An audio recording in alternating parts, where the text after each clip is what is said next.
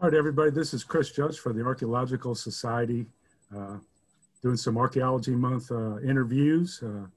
It's November, and we still got a few to do. And I'm real pleased today to be with Drew Ruddy and Steve Howard. These guys are underwater archaeologists. They've been diving in the state's rivers and in the Atlantic Ocean since I was a very young boy. So they've been at it a real long time. And they've agreed to sit down and tell us about their experiences with underwater archaeology in South Carolina. And I think I'm going to start with Steve Howard. Steve, I understand when you were about 10 years old, your parents took you to what is now Dorchester State Park and the old fort that was there, and you peered over the wall into the Ashley River. Tell us what you saw. We'd always go on Sunday drives. They'd pack up the station wagon and 5 or 6 of us kids, and we'd go to one place or another, and it was usually historical or some kind of beneficial educational for the kids. And we went to Fort Dorchester, and it wasn't much, same as it is now. It's tabby mortar, and we were reading the history, and from up on the wall is a 10-year-old peered over, and there was a barge there with divers, and I guess they were running a compressor or generator. There was noise, and at the time I didn't know it was 6 or 8 foot deep there, but it was real impressive to know that you were standing there at a historical fort from the Revolution, and you're looking down, and these guys are going down and finding stuff or figuring out. I didn't know who they were at the time. I guess it was the Navy when they were there in the early 60s. And but that was I think one of the starts of my interest in the history of the South Carolina. And a couple, 3 years later, in Boy Scouts, one of the older boys, Tommy Browning, he was a member of the diving club, the Amberjacks, and they were diving at Fort Dorchester, and that caught my I've seen divers at Fort Dorchester, and he showed me bottles that he was bringing up. At the time, they were some of the first divers there, I think, and I was just enthralled. So he pretty much introduced me to the scuba side of it, and we first started diving up around the tail race with them, and they'd come up with 500-700 pounds left, and I'd get the tank. I'd go down about 5 foot or so and just crawl around the bottom and enjoy it. Probably a year or so later, Mom saw that there was a YMCA class for scuba diving, and she says, if you're going to continue, you will do this. I was 15 at the time. I took the course from Bill Kohler down on George Street, and there were 10 people in the class, and 2 of those were Rick Rogers and Drew Ruddy. Drew, I think we all kind of swapped home phone numbers, stayed in contact, and that was in the spring of 1967. And I think by that summer, we were at Dorchester, the 3 of us diving together.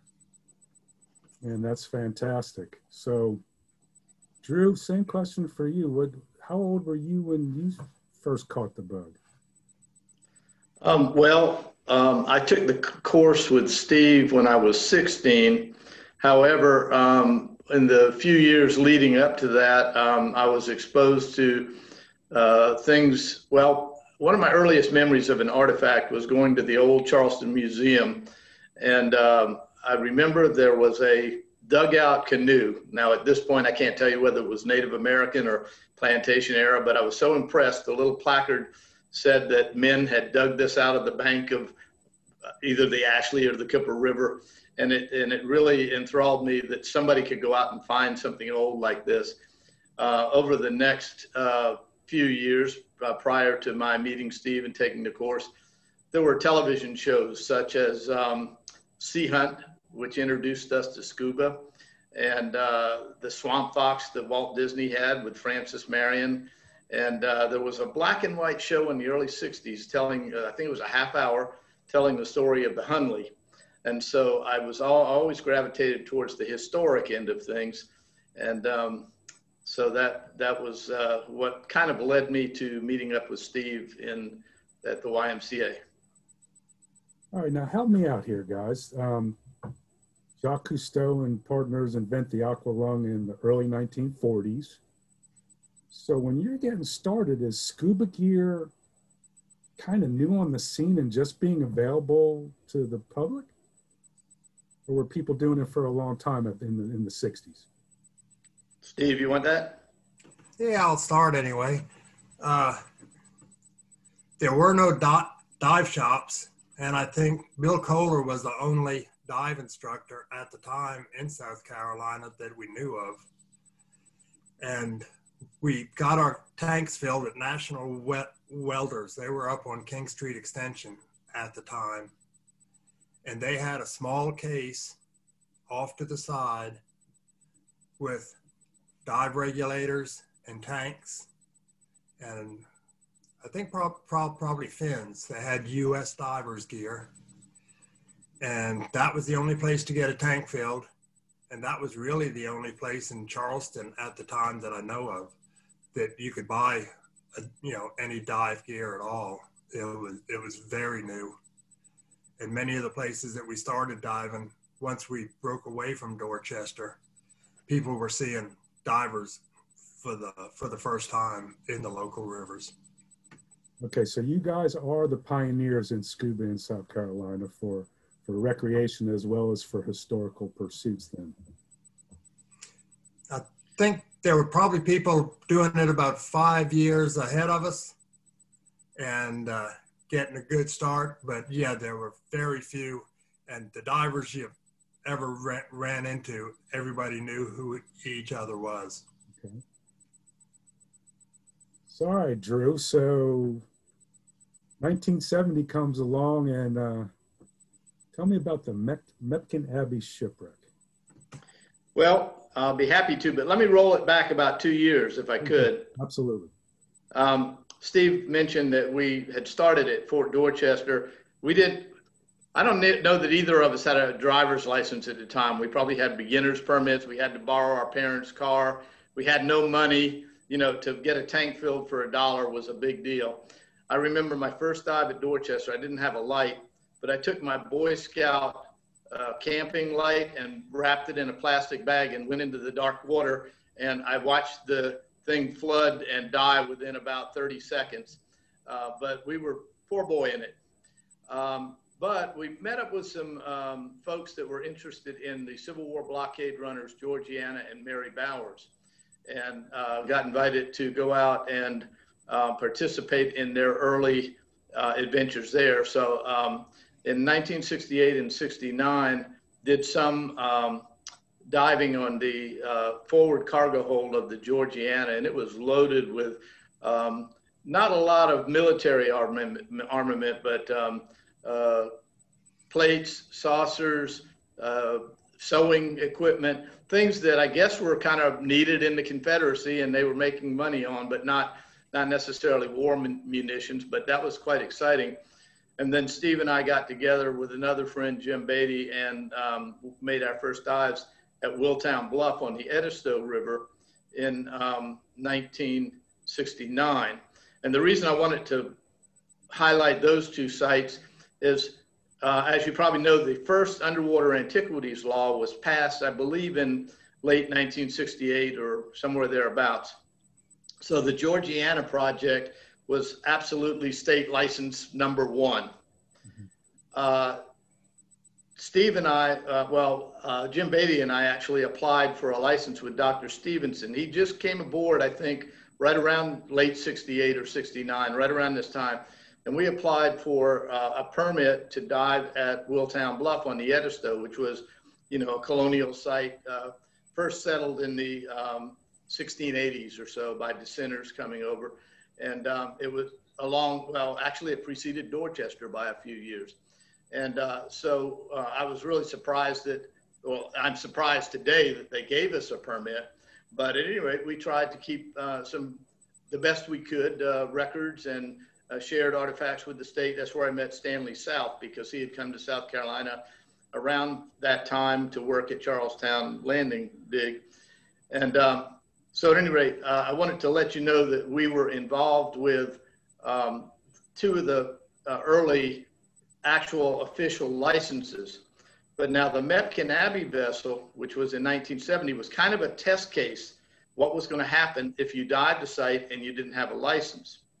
I don't want to prolong this discussion, but basically a friend of ours, Bob Densler, was teaching a fellow to dive in the Cooper River. The guy had never been underwater before. They were on the bottom, drifting along the bottom near Mepkin, and Bob found an anchor rope trailing across the bottom, and somebody had lost an anchor. So he followed the rope to see if he could recover the anchor, and it went into the frames of a shipwreck. And about that time, the other fellow panicked, kicked Bob's mask off, and Bob got him to the surface, got him back in the boat, but he said, no more diving today. So he called me that evening, and we went back a few days later and went down, and we recovered it was a beautiful, about 50-foot sailing vessel, probably sank 1830s or 40s or so. And that day we recovered 9 stoneware jugs. However, we didn't have a permit, an official salvage permit. So it was kind of a test case. I immediately wrote a letter to Dr. Stevenson reporting it. And I knew, although there weren't very many divers at the time, I knew that there were divers starting to creep out and dive sites without state involvement. So I figured, well, this is going to happen if we establish a rapport with Dr. Stevenson and figure out how this is going to go, diving on some sites that you might find accidentally, or that you might go to and find some things before, official salvage licenses there. And interestingly enough, Dr. Stevenson was very, very supportive. To him, having that open dialogue and some informal reporting was, I think he was pretty pleased with that. And so that a few years later, it evolved into the hobby permit program. But that was, the Mepkin Abbey vessel was one of the, I think, test cases of how the state and the divers were going to interact. Dr. Stevenson has just arrived in 1968, the second state archaeologist to start the Institute of Archaeology and Anthropology. And you guys are immediately interacting with the professional community. And I guess very fortunately, Dr. Stevenson was very open to this dialogue, and I know, Steve, you worked early on with Alan Albright and Ralph Wilbanks at the Institute of Archaeology. Yeah, Drew went into the Navy, and our other buddy Rick went into the Army. He was an Army diver, and so that left me without diving partners. And so Ralph and I started diving together, and in the rivers and the caves and all. And I started diving working at the wet shop and running their charter boat, mostly out to the reefs. And Ralph was instructor then, or becoming an instructor. And so with he and I diving together, we pretty much he started, in my spare time, while I wasn't at the shop, Wade Quattlebaum was diving in the Cooper at that time. And Ralph wasn't doing much but teaching diving, so we both started diving with Wade. And shortly after that, I think Alan came on board, and then Ralph was hired as the first assistant underwater archaeologist. And because of our close association, I was involved in some of the earlier projects that Skia had, the Bluff Plantation on the Combahee, at the Wadboo Creek and the Cooper, and a few of the others. Now, Steve, Drew sent me a picture of you, and you can't be more than about 8 or 9 years old, and you are at the ship's wheel of a large, what appears to be a large vessel. You seem to have been born a mariner. My father was a lifer in the Navy. He put in 30 years. He retired when I was 12. And being in the Navy, didn't have a whole lot of interaction with his sons growing up, being shipped out and moving all the time. So he bought a shrimp boat. And my older brother and I, Tony was 2 years older than I, and we started. So I was 12, he was 14 or 15 at the time. I was too small to do anything else but steer the boat. And Dad would say, follow Dan Magwood on the Burtmar. He said, follow him anywhere. So I just kind of steer behind. And by doing that, I learned how to, where to go and where not to go. And at the time, I didn't realize it, but we were dodging ironclads, the Weehawken and the ones that are laying off Folly Beach. But so, yeah, I came into it and I took to it. I've always worked either on or under the water since then. Gotcha. So, Drew, you went in the Navy. Were you a frogman? Well, I don't know that they call it. I was not a frogman per se, but I was.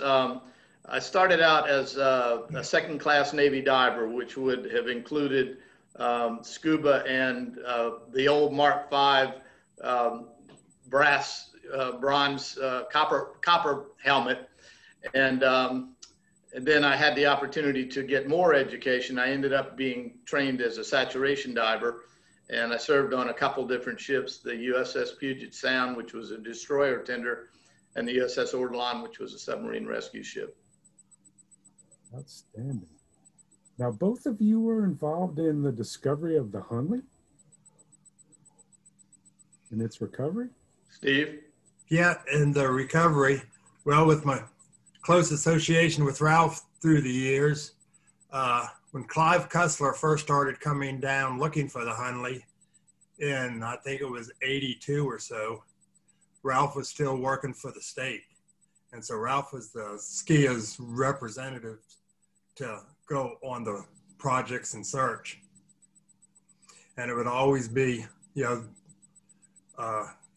cast of thousands, or, he'd bring down 20 people or a dozen, and they'd go out in different boats, and, the search would last about a month or so. And over the years, I mean, he'd look for a month or two, then he'd end it. He'd come back either the following year or the year after that. And over time, it kind of dwindled out. And he had Ralph Wilbanks and Wes Hall saw that they were doing the lion's share of the work. So thought if they could go out when the weather was good, instead of having an expedition, they just go out, look for it, and keep track. And at the same time, me working on boats, I was available to go out. I wasn't there the day they found the Hunley, but I was there a bunch of days we didn't. And there was a lot of hard work and driving those straight lines with the side scanning sonar and looking for anomalies that finally paid off. Though. Yeah, and they had actually come across the wreck years earlier, but whoever went down came back up and said that's not it.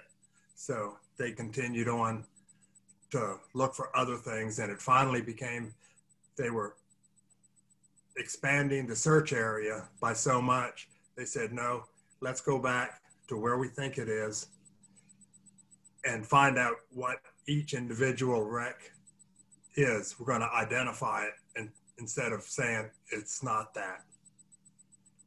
So a very, very systematic search. All right, well, let's see. Let's turn to the old Santee Canal project, Drew. Tell us about that project. Well, as you probably know, and probably the viewers know, one of the first canals in the United States was the Santee Canal. There were some that went around some falls, some short little legs, probably further north. But in 1793, I think under the governorship of William Moultrie, the Santee Canal was begun. Now, this was a summit canal. It was the first summit canal, which meant that from the they wanted to connect the Santee River with the Cooper River to cut many, many miles out of the trip to get things from upstate to Charleston. They had to go uphill about 35 feet, cover a straight stretch about 5 miles, and then step back downhill about 65 feet to link the Cooper River or the Santee River with the Cooper River. There were a total of 11 locks, 2 of them double locks in the 22-mile run. And 3 of the locks are over in the Pineville, South Carolina area and exist in varying states of preservation. When they built the Lake Moultrie in the 1930s and so forth and flooded it probably around 1940, 6 of the 11 locks were inundated under Lake Moultrie. One of them was, lock number 10, was totally destroyed and taken out when they built the dam. And then the Tide Lock, which is basically in Santee Cooper property over around the old Santee Canal Park, it still kind of exists, but you can't see anything above the water. Over the past 3 or 4 years or so, since we have inadvertently evolved into inadvertently, meaning that Steve and I didn't know anything about digital technology, but we stumbled into knowledge of GPS and side scans. Well, I can't say that. Steve worked a lot with side scan, but I didn't know anything about it. And anyway, with Google Earth and overlaying maps and whatnot, we have now been able to find the 6 locks that are under Lake Moultrie. And we have a good friend, Billy Judd, and Dr. Richard Porcher, who are doing a lot of research on the history and the mechanical aspects of the locks and so forth.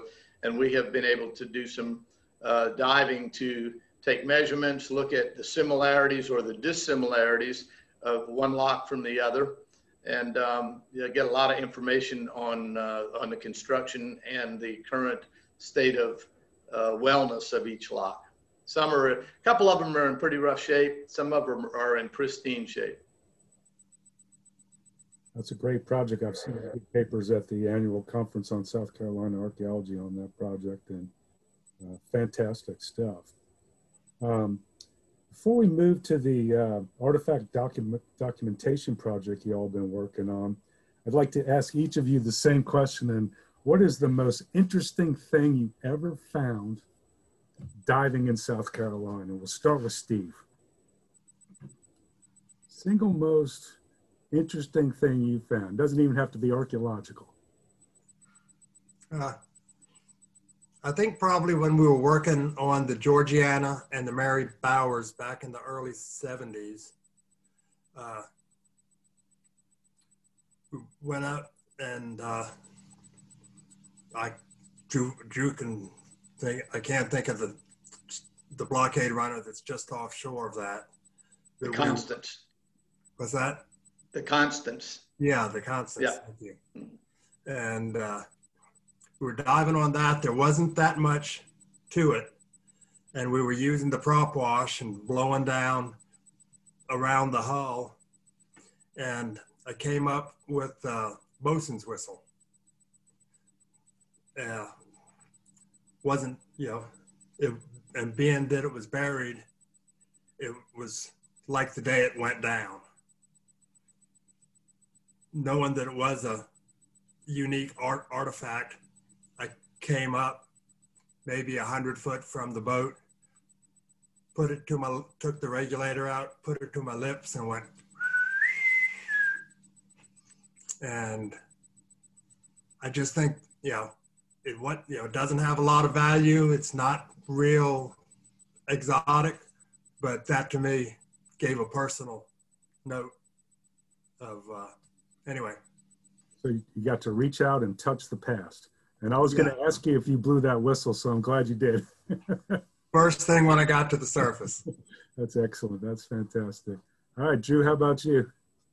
Well, if I could, I'd like to give you a little anecdote about just a very surrealistic moment in my diving. Not so much about a specific artifact, but I'll start by saying that as a young sailor in the Navy in the early 70s, I was out in San Diego and I was volunteering and putting in for second class Navy dive school. And one of the prerequisites was that you had to go to a command that had a hyperbaric chamber, and you had to do what they call a pressure and oxygen tolerance test. They put you down 60 feet under pressure, and then you breathe oxygen for 30 minutes. That was part of the, see if you were physically okay with that. And I happened to be sent to a ship called the USS Dixon. And it was it was a submarine tender out in San Diego. It was a little over 600 feet long, and I think it had a crew complement of just over 1,300 men. So it was a big ship. I did my pressure oxygen tolerance test and went on to dive in the Navy as well as in the offshore oil industry. When I worked in the Gulf of Mexico in the late 70s and early 80s, I worked for Oceaneering International, which was a company that ultimately got involved with the engineering and rigging and so forth for the Hunley project. And due to involvement in South Carolina diving, as well as having some experience with oceaneering, I was invited to join the Hunley project. On my first dive on the Hunley, I got aboard for the sort of the last phase when they were getting ready to raise the Hunley. The job had been shut down for some weeks because of getting a barge in, and the top of the sub had been excavated, but they had sandbagged the entire top of the Hunley while waiting on the lift barge to come in and so forth. So on my first dive on the Hunley, I was sent down there, and there was another diver, and we were dredging, and my dredge developed problems. So they told me to start unpacking, unbagging the sub. So it was removing sandbags, and I went from the bow to the forward conning tower hatch. And then they told me, well, the other diver has to, the dive was soon to end. The other diver was going to have to send up equipment. They didn't have anything for me to do, so just kind of hang loose, you know, on the Hunley and get familiar with it. Well, Chris, it was very surrealistic because I knew that I was at that conning tower of the Hunley, a story that Steve and I had heard for decades. And right inside, inches between myself and the crew inside, were the human remains of George E. Dixon, young 20-something-year-old man who was the captain of the Hunley, who that 600-foot ship in San Diego was named after. And it was quite an honor to be able to continue to participate in the recovery. Not only that, but I knew that my really great friend, Steve Howard, was out on the job, and Ralph Wilbanks was out on the job. And we were working together to salvage just a archetypal part of underwater history. And to know that we could bring young George Dixon and his crew back in, and got to ride the barge back into Charleston with him. And, you know, I found some artifacts, but hardly anything compares to the experience of being able to touch history to that degree. That is a phenomenal story. That is fantastic. Gosh. Oh, man. So tell me about the, well, first of all, it seems to me like you guys have been involved in all the important underwater archaeology in the state over, I think, is it 6 decades now? I mean, it's a long time, between 5 and 6 decades. It seems like, you know, you've been called upon for your expertise. You realized at a very young age, as teenagers, that the recording and the documentation of this is as important, as, if not more important, than the artifacts themselves.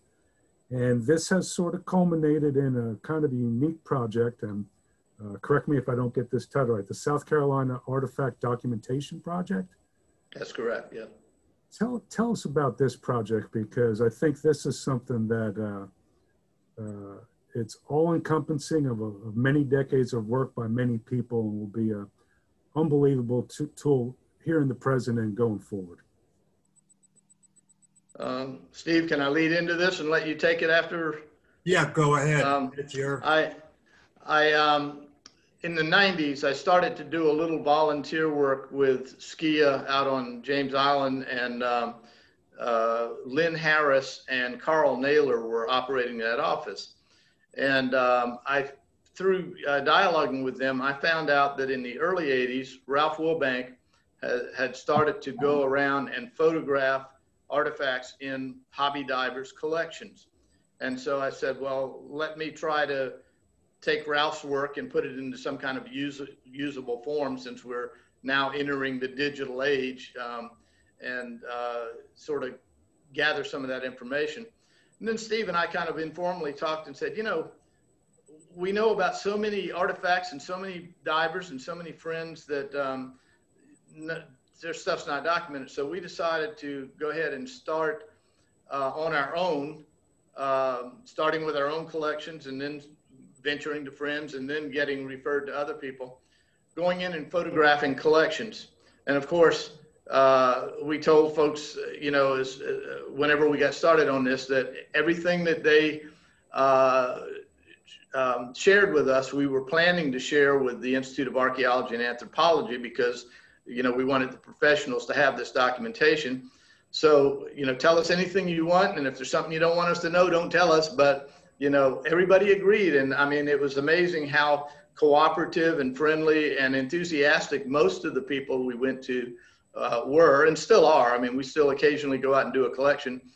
And Chris, you would not believe the beautiful artifacts, Native American fossils and historic period artifacts that we've been able to photograph. Now, I don't claim to be a very versed photographer, but to me, just getting the information is the most important part of it. Steve, I'll hand it off to you and let you comment on that. All right. Well, it was mostly Drew's idea and his pushing when we did get started. Like you said, we were doing Ralph's collection.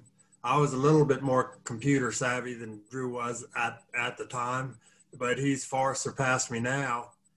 But because we started diving at such an early age, we were some of the first there, but by the early 70s, there were a good many people diving, and most of them were 10 years older than we were. And our good friend Bob Densler, who actually found the Mepkin wreck, he was our mentor. He was old enough to own a boat and take us to the rivers, but he passed away, and we saw his collection go by the wayside and split up among his kids, and all for naught. And he was, you know, the pioneer. He was one of the earliest divers. And so during the 90s, we were seeing more and more of these older divers pass. And before they did, we wanted to get their collections because they were important and they were some of the first. And as Drew said, just some incredible artifacts, everything from historical and prehistoric. Just, you know, we've had a good time doing it. And like you said, almost without exception, every diver has been more than happy to share what they found with us and to go on. And we're trying to put it together on the internet and with South Carolina Digital Library, and to record and preserve it. like I said, this is an incredibly admirable project. I remember, I believe Carl Steen called my attention to what you all were doing. And Drew, you say your photography is not very good. I've seen some of your work and you do very good photography. And you were very generous to share with me a couple of my research interests. One is on prehistoric Native American pottery, and you shared some incredible pieces with me that you had documented. And then I was doing a project on stone gorgets and sent you email, and pretty soon I've doubled the number of gorgets that I know in South Carolina from that project. So I see this as a very kind of a companion to the work that Tommy Charles did with terrestrial-based collections. And I think the success of it has a lot to do with the fact that you guys don't work for the state. You're not professional archaeologists who people are kind of maybe kind of concerned about letting into their house and showing what they've got. And so you're going around and you're interviewing your peers.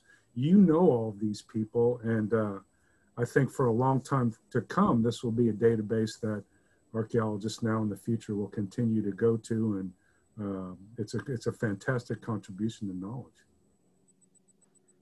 One of the recent experiences that I've had that sort of bears out where we are happy to see some of this go is I have been for the last few years on the board of directors of the Berkeley Museum in Moncks Corner. And in 2009, prior to my involvement with the museum, Steve and I were invited to photograph the collection of a diver, really nice guy, Robert Lewis Jr., and we called him Bubba.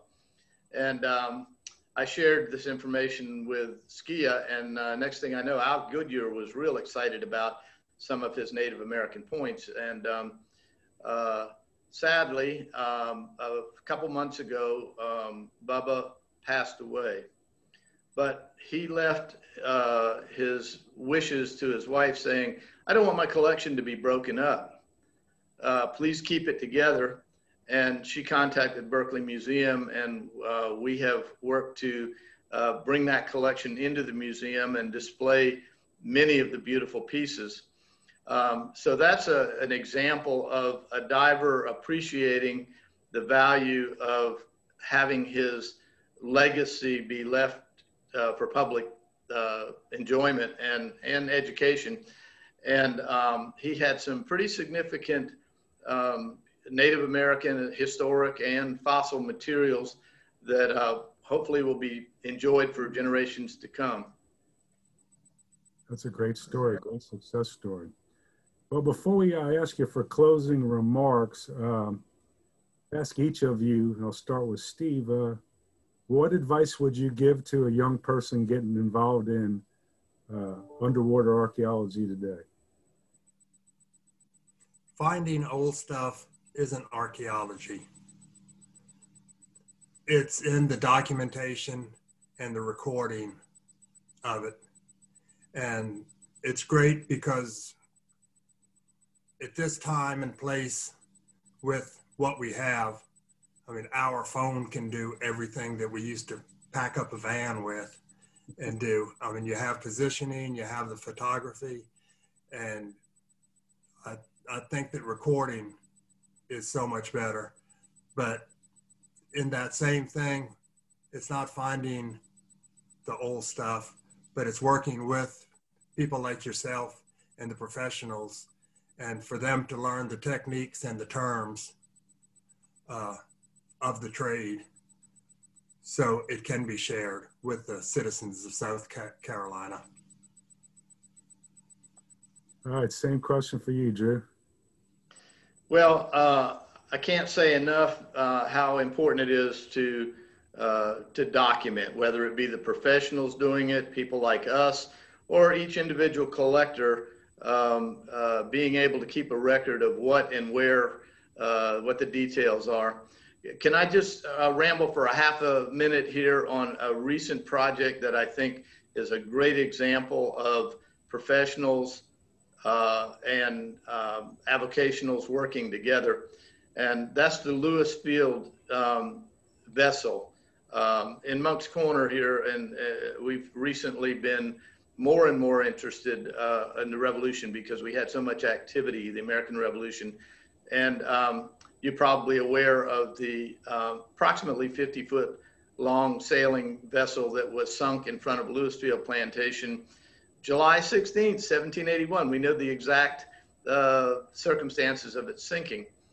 In 1985, three avocational divers, sport divers, Bobby Snowden, Don Ard, and Steve Thornhill, came across this wreck, which was virtually totally buried, and they found two cannons, a swivel gun and a 3-pounder cannon. Skia came under the direction, well, Alan Albright was the underwater archaeologist, but the main on-site archaeologist was Carl Steen, who was fairly new working for Skia, fairly new in his career, I think, at the time. I don't mean to make this a long story, but in the past few years, we found out that Carl had done a tremendous amount of research that never got published. We also found that one of the cannons, there was a third cannon found about a year later. One of the cannons was deteriorating, and so the museum was involved in getting a grant to send it to the Hunley lab to have it taken care of, and it's beautiful. The divers who originally found it still had a share in the artifacts. That's the way the license, the original agreement was written, but they relinquished their share of the ownership of these artifacts on a little deal that would allow these guns to remain in Berkeley County for decades to come. And so I can't say enough about Carl Steen, going back and at my request, revisiting his original work. Carl Naylor, who was on the project, did editing, and Steve and I did a lot of work on getting pictures in and whatnot. And we presented to Dr. Steve Smith and Dr. Jonathan Leader a finished report a couple years ago on this. And the Berkeley Museum, hopefully in the very near future, will have all of these artifacts on display. And I think that's a real success story with, you know, the avocational, the professional, the museum, you know, and the Hunley Lab, the conservators, all pulling off something that's going to be around for many of our descendants to enjoy. The beauty of collaboration, multiple partners. That's right. Well, gosh, this has been great. Y'all, any final comments, any additional stories you'd like to share with our viewers? That's Go ahead. I was just gonna say that's a dangerous thing to ask because Steve and I got a million sea stories. Go ahead, Steve.